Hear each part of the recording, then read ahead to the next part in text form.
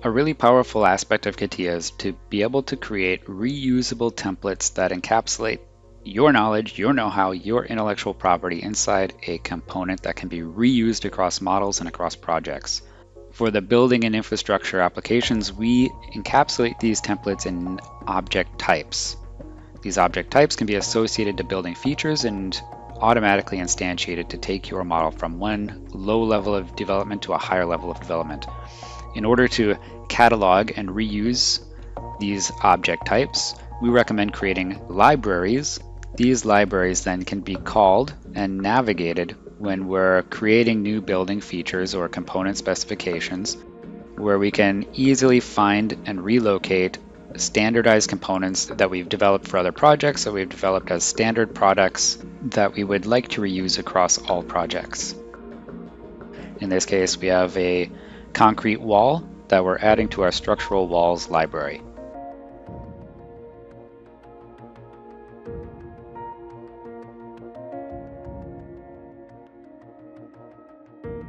Moving building features from one 3D shape to another is an essential part of developing a project from design to construction. For this reason, we're releasing a new distribute function that will easily allow users to take 3D geometry, building objects and building features, whether it's a slab, a door, a wall, or a stair, and move it from one 3D shape to another. It's important to note here that moving it will also move with it all of the attributes and properties that have been associated to that building feature. In this case, we're going to take a couple of walls and we're going to distribute them to a work package so that the architect's design model can be reused in the construction phase by the general contractor. We launch the distribute command and then we set the destination where we want to insert these features. If the product doesn't exist, we'll create it on the fly. We also set what type of distribution technique or methodology we want to use. In this case, let's do a traceability and associativity as a parametric element, and we see the distribute command has automatically created a wall product with a 3D shape and 3 wall features inside a geometrical set from my design models. The quick distribute, when we moved levels from shape to shape, can also be used for walls, and it will give us the exact same result. So the associativity and traceability as a parametric feature is identical to what we saw with the quick distribute. If we do this again, traceability and associativity without the parametric element, you see that we get volumes as external references. And if we want to make those wall features, we can create a wall and we'll use a solid as an input, and we're basically recreating those walls. So now we have walls that are related to the wall core external references. Now let's try the other 2 distribute types. Let's do just traceability, no associativity. For that, we're going to go to the other stair core and we're going to grab the first 3 walls and we'll distribute these to a new 3D shape. So we're going to create a second work package, work package 2. We need to set the destination type here from physical product to wall type. If we had selected all of these, we could do this once, but if not, we'll do it all 3 at a time. And instead of the associativity and traceability, we're just going to do traceability this time and see what that outputs, see what we get. In this case, we have just the wall geometry. We cannot edit this geometry. We cannot double click it and edit it. You'll recognize that the icon has been decorated with the little isolation icon. That means this wall has been isolated. It's been distributed, it's non-editable, it has all of its properties, but it is not live. There's traceability, but no associativity. Now, if we try traceability as a parametric element, you see that we've created new walls. These walls are parametric, they can be edited, but they're linked to an isolated curve. You see, the one thing that we've lost here is the priority, because it no longer understands the connection to adjoining walls, because the link to the adjoining walls is lost. It's the same type of behavior we get when we do a quick distribute and then deassociate or unassociate the wall from the original distributed object. So if you want to quick distribute and then delink that wall, you get the same result as traceability without associativity as a parametric element. In conclusion, Distribute is a very easy and powerful way to link building features from one 3D shape to another 3D shape while keeping all of the attributes and parameters associated to the original feature.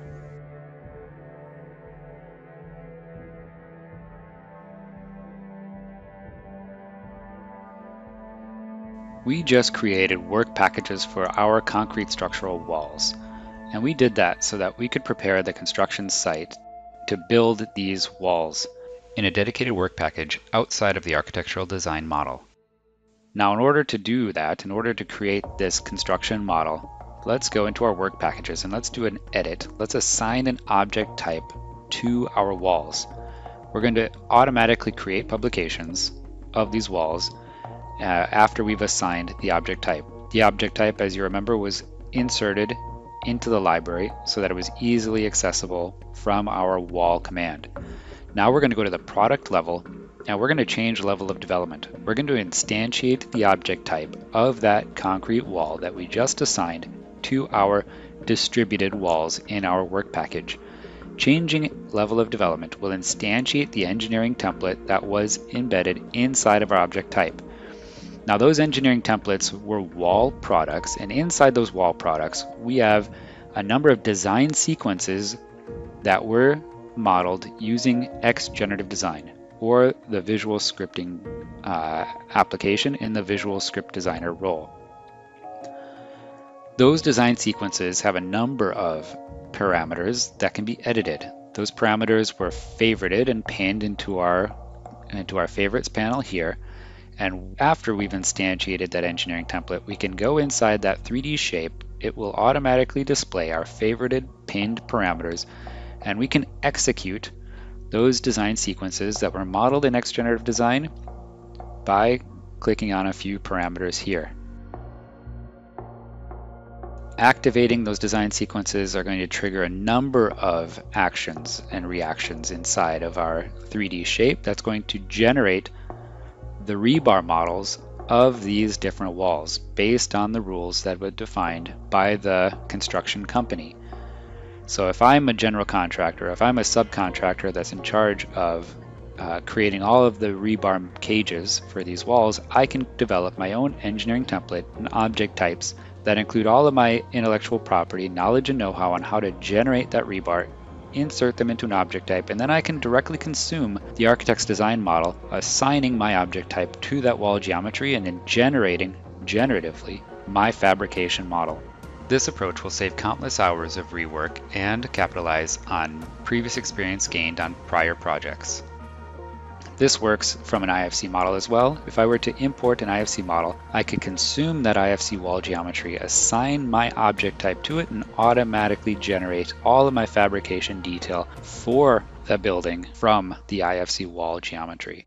If you don't have an engineering template, but you have a UDF inside your object type, when you instantiate your UDF, when you assign your object type to your wall, component-based design and the wall feature will automatically instantiate the UDF, and it will populate the wall feature with the parameters that are exposed in the UDF.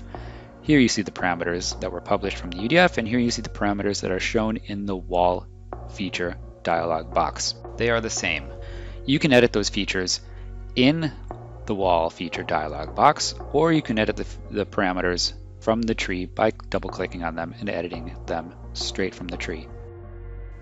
You saw with the concrete walls, we used the library to associate the object type to the wall feature. If you don't have a library, if you haven't set a library up yet, or if you have object types that haven't been included in any specific libraries, you can use the search functionality from the wall dialog box to search the database for object types that match the type of the feature that you are editing. So if you are making a wall feature and you search, it will filter the search results only to object types that are of type wall. Finally, if you want to change the parameter of the UDF that's been instantiated by the object type, you can do that through the tree by double-clicking on the parameter and editing directly from the tree, or you can double-click on any object that's attached to that wall feature. It will open up the wall dialog box, and you have access to the parameters through the dialog box as if it were a normal wall feature. This is an example of a UDF if my framing object type included an engineering template as well. After instantiating the UDF, I could go to the product level, change level of development, and instantiate the engineering template that is also associated to the object type. We didn't go through the exercise here, but these engineering templates also include drawings. Those drawings can be updated, extracted, and sent to the field directly for construction on site.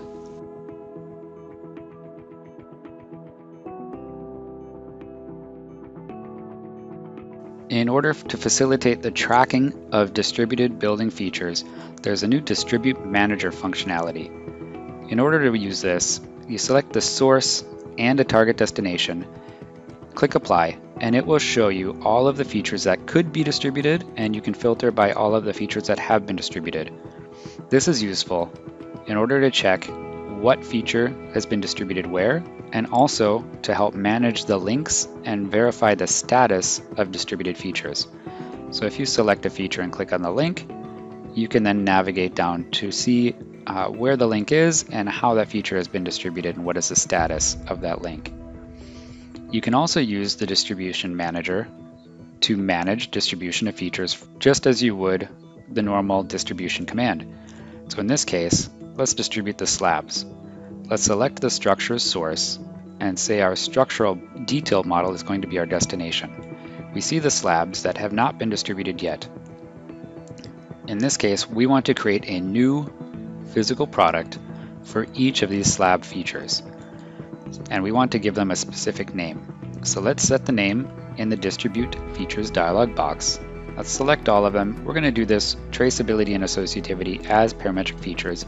Click OK, and you'll see that CATIA is going to automatically generate all of those physical products inside my detailed structural model as individual elements.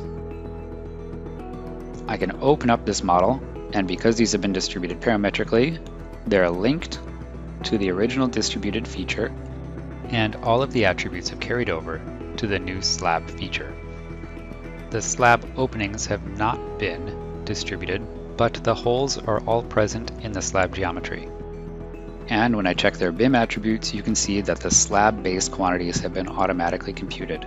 Again, distribution is a powerful tool to transfer geometry from one 3D shape to another to help develop a scalable and collaborative building model from design for construction, managing links, and taking the same model through all phases of a construction project.